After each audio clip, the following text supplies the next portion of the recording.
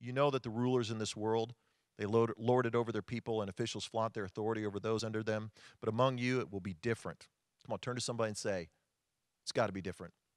It's got to be different.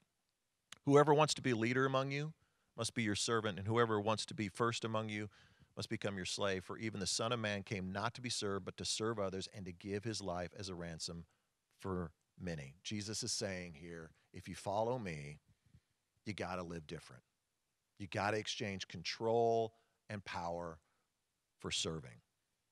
So often our prayers are, God, God, how do I get them to do this? And God is saying, no, I want you to change your prayer. What if you started praying, God, how can I serve them? How can I help them? How can I love them? How can I care for them? This is what I love about the people of Core Church.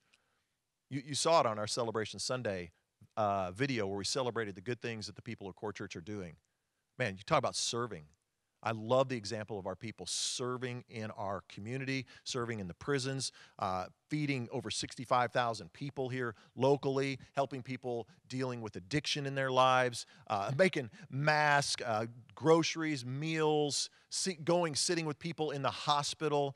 And just recently, over the Christmas season, you might remember this, I challenged you, and we talked about going out, inviting your neighbors, and baking something for them, and just loving on them during the Christmas season, just showing them tangibly the love of God by maybe baking something for them and inviting them to church. Well, Tammy Slaymaker, some of you know Tammy, she's one of the leaders in our church, and Tammy took it to the next level. She went out and she baked, I think it was 30 pies.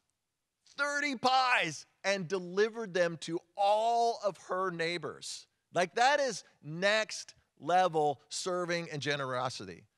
This is who we are. This is who the people of Core Church are. This is what we do. We exchange our mission for the mission of God. So what could God do through you?